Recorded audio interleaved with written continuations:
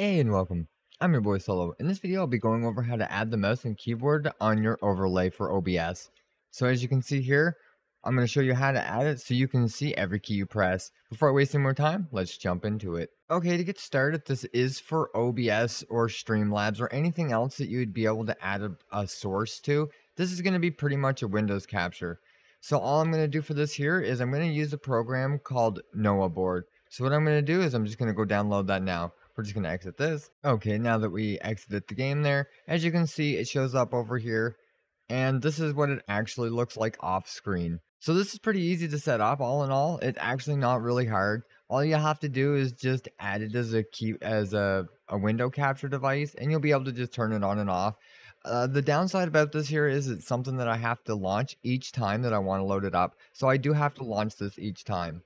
This is going to be pretty easy to find. We're just going to go over to Google and search for Noah Board. This can be found on the OBS Projects website, and it's used by quite a few people. So there is actually an obsprojects.com page that will lead you to the GitHub page. All we'll need to do is click go to the download. This is still going to bring you over to GitHub, but at least it brings you to the spot where you can just download the zip. From here, just download the zip. Once it's done, give it an open. We'll want to extract this, so go to your downloads folder.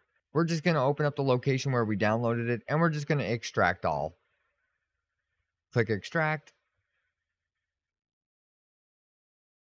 And now this is the one you don't want to move this here anywhere. You want to make sure that you put it wherever you're going to put it. So for me, we're just going to jam this here on the desktop.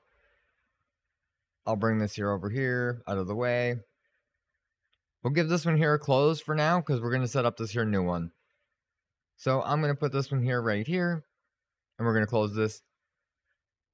Just give it an open. You are going to have to set it up. The first time that you download this, you are going to have to set it up. So just give it a click. It's going to open this here blank blue screen. And we're going to want to go to either load keyboard or settings. So for keyboard, there's multiple different layouts you can go through. There's game legacy, arrow, numpad. And you can click through them and it will show you some of the things that are in here. Same as normal for your full keyboard.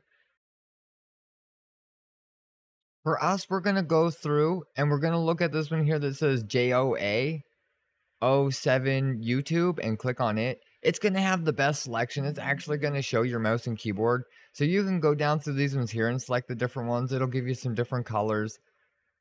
So you'll be able to use white. And there's just a few other ones that kind of give you a little bit more visibility on stream. So you'll be able to put white around them like this one here.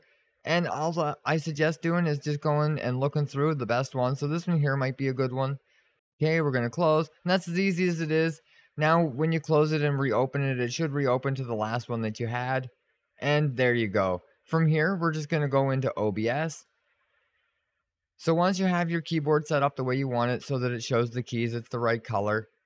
As you can see, it already changed on mine. It's okay, we'll go over how to add it anyways. We'll just give that one a hide.